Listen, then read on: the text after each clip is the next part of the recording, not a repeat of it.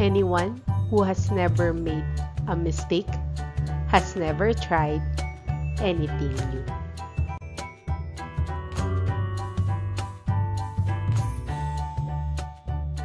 So let's learn and enjoy mathematics.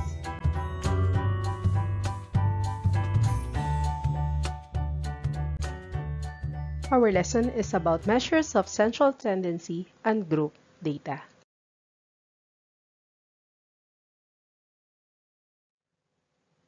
What is measures of central tendency? Measures of central tendency, it refers a single value that attempts to describe a set of data by identifying the central position within that set of data. We will discuss about mean, median, and mode. Mean is also known as average. When we say average, it obtains by adding all the values divided by the frequency of a dataset. So what could be the formula for the mean? So mean, that is the summation of x, that is the sum of all the values in a set all over n, and that is the total frequency.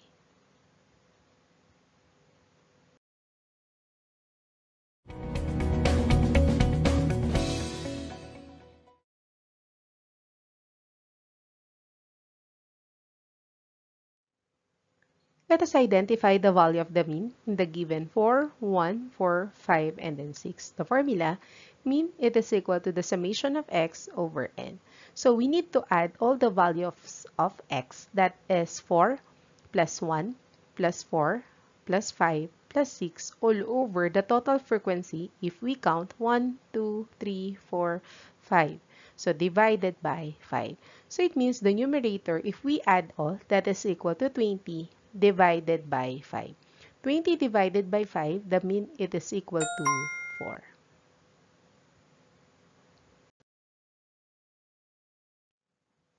How about in example number 2? Let us find the value of the mean in the given 1, 2, 4, 7, 9, and 12. So the mean, that could be the average. So the formula, summation of x over n. So we need to add 1 plus 2 plus 4 plus 7 plus 9 plus 12. Divided by the total frequency, if we add 1, 2, 3, 4, 5, 6, so divided by 6. So let us add all the value of the numerator, that is equal to 35, and then copy the denominator 6. 35 divided by 6, that is equal to 5.83. So the mean equals 5.83.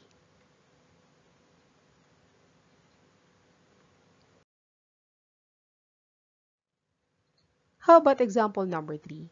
Mila is applying for a scholarship. Find her average grade using the given 88, 94, 87, 91, 88, 90, 93, and 89. Formula for the mean, it is equal to the summation of x over n. We need to add all the grades, that is 88 plus 94 plus 87 plus 91 plus 88 plus 90 plus 93 plus 89. Divided by the total frequency, so let us count 1, 2, 3, 4, 5, 6, 7, 8. So divided by 8. So let us add the value of the numerator, that is equal to 720. Copy the denominator 8. So 720 divided by 8. So the mean equals 90.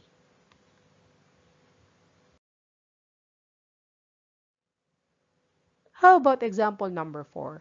Find the mean of your score in your exam in mathematics. We have 43, 45, 33, 23, 24, 25, 13, 15, 19, and 17.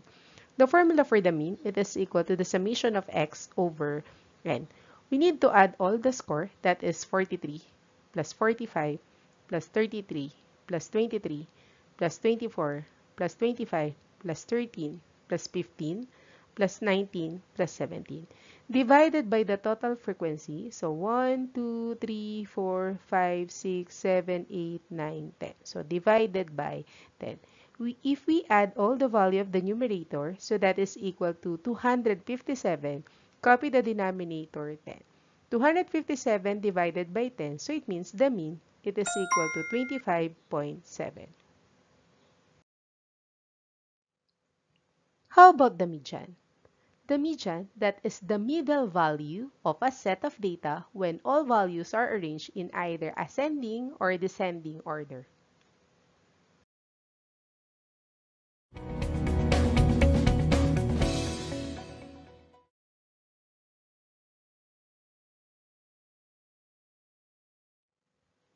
So let us identify the value of the median in the given 4, 1, 4, 5, and then 6. The very important, we need to arrange that in ascending or descending order. But this time, we need to arrange in ascending order. So first, the lowest number, that is 1, 4, another 4, 5, and then 6. As you can see, the number of frequency is 5. So it means the middle, that is equal to 4. So the median equals 4.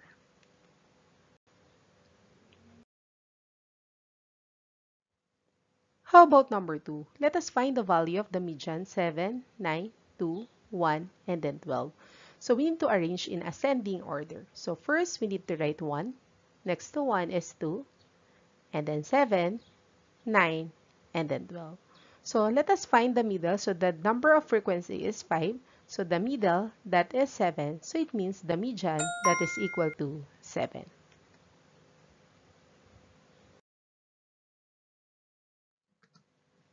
In example number 3, find the median score in your exam in mathematics. We have 43, 45, 33, 23, 24, 25, 13, 15, 19, and 17. So we need to arrange that given in ascending order. So let us find the lowest. So the lowest is 13. So 13, we need to write. After 13 is 15, 17. After 17 is 19. And then let us see, 23, 24, 25, and then 33, 43, and then 45. We may also arrange that one in descending order from highest to lowest score. So the highest is 45. So it means 45, 43, 33, 25, 24, 23, 19, 17, 15, and 13. So it's your choice if you want to choose ascending order or descending order. But then, as you can see, the middle are the same. 23 and 24 or 24 and 23. Why dalawa na yung middle? Because our number of frequency is 10. That is even number. So it means the middle is between 5 and then 6. So how to solve the median score in your exam in mathematics? We have two value of the middle. So let us add using the formula for the mean, summation of x over n. So it means 23 plus 24 divided by 2. Or you may write 24 plus 23 over 2. 23 plus 24, that is equal to 47 divided by 2, that is 23.5. So it means the median, that is equal to 23.5.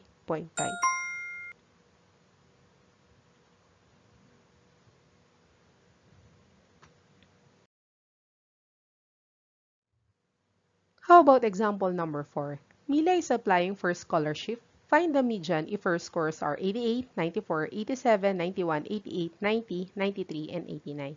We may arrange this given in ascending order. So the lowest score, that is 87. Next to 87 is 88, and then 88, 89. After 89 is 90, 91, 93, and 94. We may also arrange that one in descending order from highest score to lowest score. So it means 91, 93, 91, pwedeng pagbalik na rin, 90, 89, 88, 88, and 87. So let us see what is the middle. So the middle, that is 89 and 90 or 90 and 89 because the total frequency, that is equal to 8, that is even number.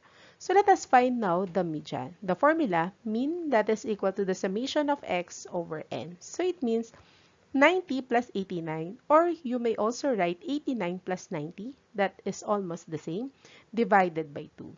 90 plus 89, that is 179, divided by 2. So 179 divided by 2, that is equal to 89.5. So it means the median equals 89.5.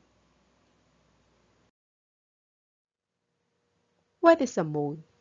Mode, the value that most frequently appears in a set of data.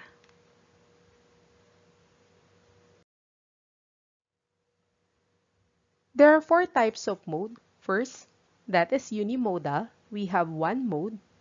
Second, bimodal, two modes. Third, that is trimodal. We have three modes. And then multimodal, that is more than three modes.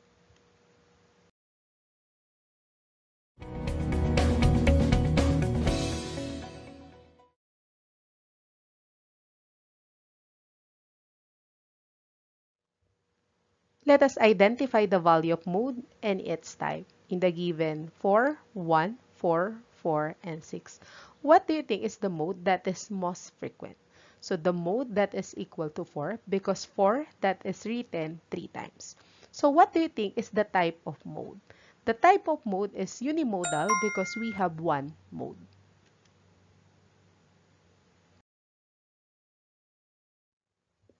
How about in example number 2? Let us identify the value of modes and its type in the given 1, 2, 7, 9, 12, 7, and 12. What do you think is the mode? The mode is 7 because that is written 2 times. Also, 12, that is also the mode because that is written 2 times. So it means this type of mode that is bimodal because we have two modes.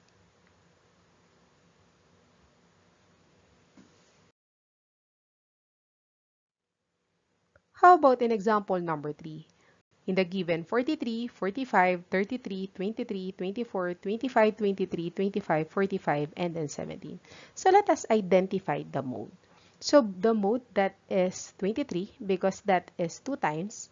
Another mode that is 2 times that is 25 and then 45. So it means the mode it is 3. So it means that type that is trimodal.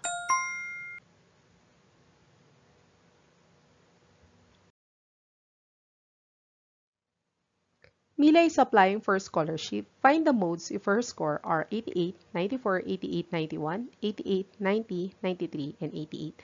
Let us identify the mode. So let us see ano ba yung pinakamarami. So ang pinakamarami, that is 88.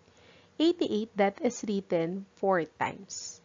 So mode, that is equal to 88. So what type of mode is this one? So that is unimodal because we have one mode.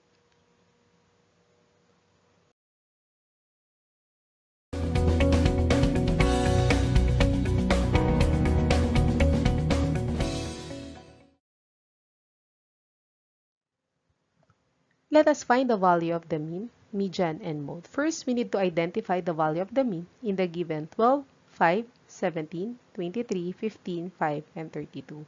So the formula for the mean, that is the summation of x over n. We need to add all the value, that is 12 plus 5 plus 17 plus 23 plus 15 plus 5 plus 32 divided by the total frequency that is equal to 7. If we add the numerator that is equal to 109, copy the denominator 7. 109 divided by 7 that is equal to 15.57. So it means the mean that is equal to 15.57.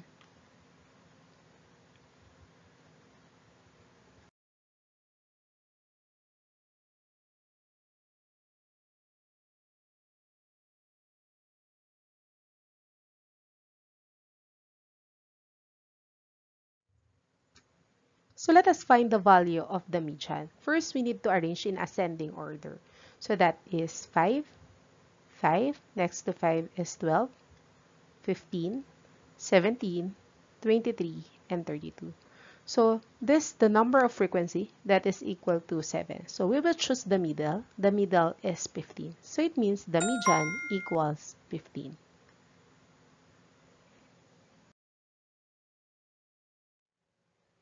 Same given, let us find the mode. We may also arrange that one in ascending order. So that is 5, next to 5 is 5, and then 12, 15, 17, 23, and 32. So the most frequent appears that is 5. So it means the mode that is equal to 5.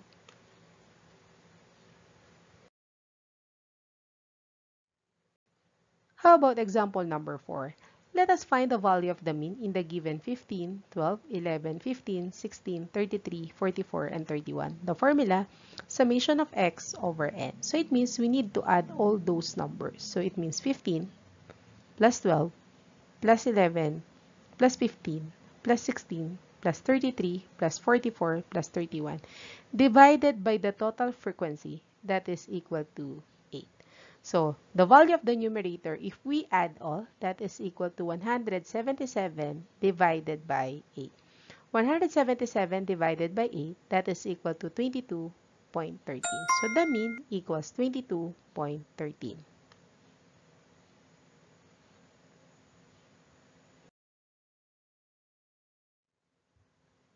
Same given, that is 15, 12, 11, 15, 16, 33, 44, and 31. We need to identify the median. Let us first arrange in ascending order from smallest to largest. So that is 11. Next to 11 is 12, 15, another 15, 16, 31, 33, and 44. So the number of frequency, that is equal to 8. So it means the middle, that is 15 and 16. To be able to identify the median, we need to add divided by 2. So it means summation of x divided by n. So it means 15 plus 16 divided by 2. 15 plus 16 is 31 divided by 2. That is equal to 15.5. So it means the median, that is equal to 15.5.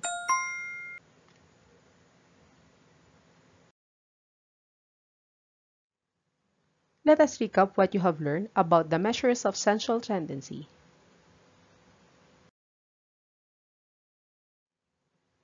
Measures of central tendency, a single value that attempt to describe a set of data by identifying the central position of that set of data.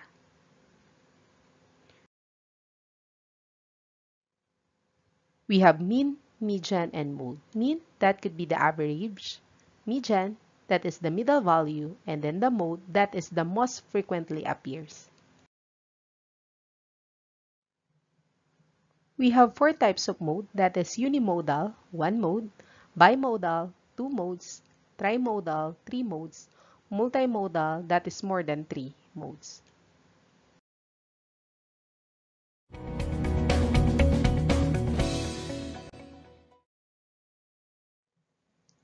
Instruction: find the mean, median, and mode of the following given.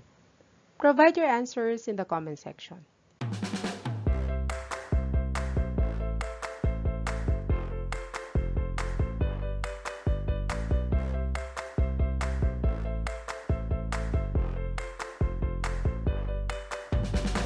Enjoy learning mathematics. I'm Teresa Tubal. Thank you so much.